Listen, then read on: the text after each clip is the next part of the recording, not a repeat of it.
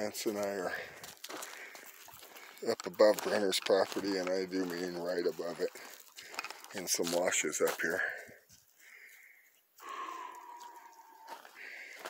And if we followed what we believe is law enforcement side-by-side tracks up here, unless it matches a certain Can-Am, which I don't think it does. I don't know. I would have to see the tires, but I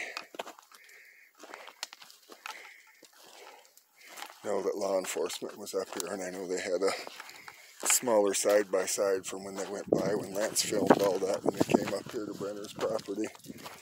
This appears to be a narrower, I can't tell.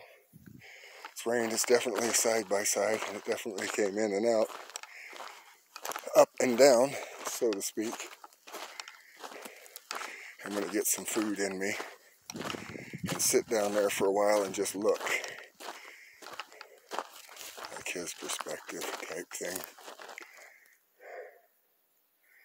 And I'm going to look at some of these hills with the binoculars up above here. And I'm just going to take my time, eat and look. That's what I'm going to do.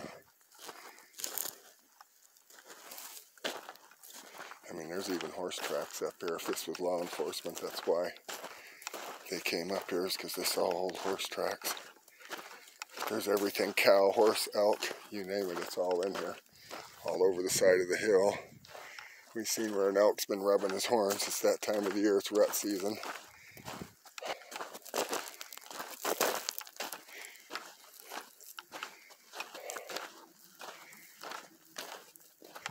Oh, there's something.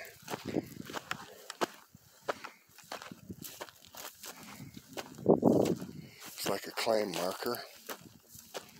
I'm interested to see this. What is this? Looks like a claim marker. Don't know. James Brenner's property marker.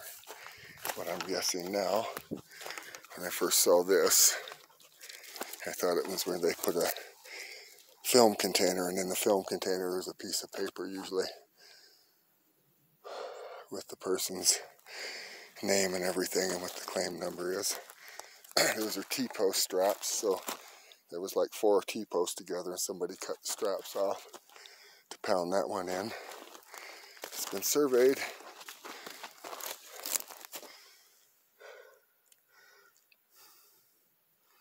So that's a survey. This property's been surveyed, paid for. That's like $1,000.